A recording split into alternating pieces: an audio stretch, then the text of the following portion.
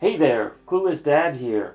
You may have just seen me installing my Panasonic TKAS41. I just wanted to do a quick addendum talking about the concept of alkaline ionized water. So this is a water purifier that also has an alkalizing function. And basically what that means is it changes the pH of the water that comes out of it. So for this one, I think it goes up to 8, 8.5, and then 9.5, something along those lines. And it actually also has a function for acidic water. So in this case, they actually tell you if you're using it to, say, wash your face, soap actually mixes better with acidic water. So if you have what's called hard water, which is basically water with dissolved minerals in it, sometimes you have trouble getting a lather on the soap. So you may live in a place where the water out of your tap is naturally either above 7 or below 7. So in this case, having this device, having a machine where you can actually adjust the pH upwards or downwards from whatever's coming out of the tap is actually kind of useful. So the question is, why would you want to make your water alkaline or acidic?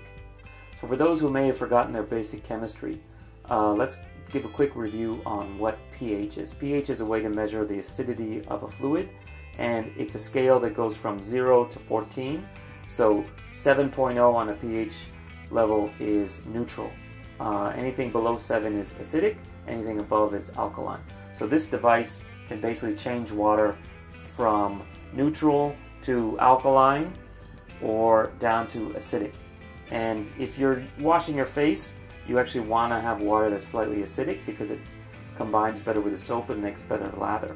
And there is a school of thought that water that is naturally alkaline is better for you. So if you have a lot of acidity inside your body and you combine it with alkaline water, supposedly that absorbs toxins and some other things.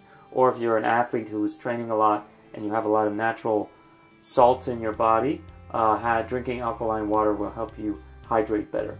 That's the theory. So in preparing for this video, I checked online, I wanted to learn more about ionizers and alkaline water. Of all the research I looked at, there were some credible sources like the Mayo Clinic, etc., which said there was basically no conclusive evidence that alkaline water really made any significant difference, probably not too harmful, but didn't really help. So the question is, if you were to spend thousands of dollars on special machines that make alkaline water, are you getting ripped off or are you wasting your money? Luckily, this machine is only a couple $100, and it actually is basically a water purifier that also has alkaline functions. So in my case, I don't really care about alkaline water all that much, especially since the main reason I bought it was for my baby, and babies, no matter what, are not supposed to be drinking alkaline water. They're supposed to stick with neutral water. Being a man of science myself, I always trust the data, and right now there's no data that conclusively says there's any reason to use alkaline water, so I'm not even going to bother. I'm just going to keep it on purified water. There is one good reason why you might want to have a device like this. If you live in a place where the water that comes out of the tap is not actually neutral, having the ability to either make the water more acidic or less acidic is actually somewhat useful. So even if you don't believe the BS about alkaline water being good for you, the fact that you can use this device to turn acidic water into acceptable neutral water, that's actually kind of useful too. So I don't mind having that ability even if I'm not planning on using it, and probably after I'm done with this video I'm going to actually do the pH test and see how it comes out. So I hope you don't mind my mini rant about alkaline water, but despite that, I'm pretty happy with my new water purifier that also happens to be able to adjust the pH of the water coming out of my tap. And that's exactly how I'm going to use it. If you have any feedback, are you a big proponent of the health benefits of alkaline water?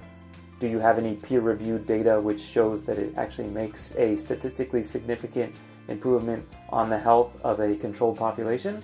If so, please leave a comment with a link. I'd love to read it. In which case, I'll totally reconsider and do a recant video. But until then, I'm going to keep it on neutral purified water. Okay, catch you next time. Please give this a video a thumbs up. Don't forget to subscribe, and catch you next time on The Clueless Dad. Bye.